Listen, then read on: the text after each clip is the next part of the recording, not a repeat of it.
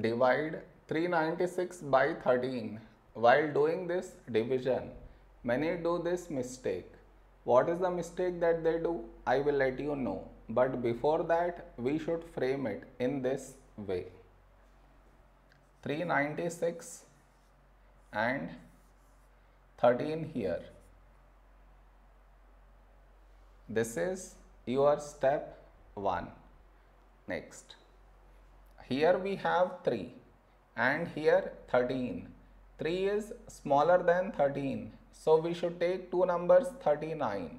When do we get 39 in 13 table? 13 3 is 39. Now we should subtract. 39 minus 39, 0. After this, you bring down the beside number. So 6 down. After this step, the mistake happens. And the mistake is this. Here we have 6 and here 13. 6 is smaller than 13. So what many do is they directly put dot and take 0, which is wrong.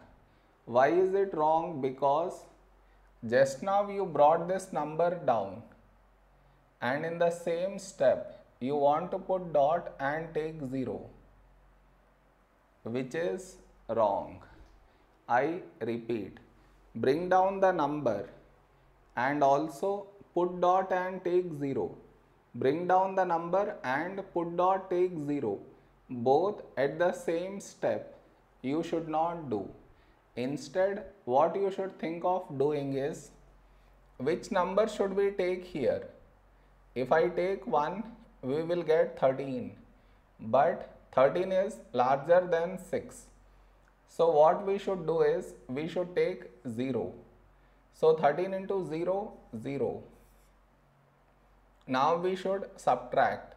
6 minus 0, 6. Over here, we did not bring any number down. And 6 is smaller than 13.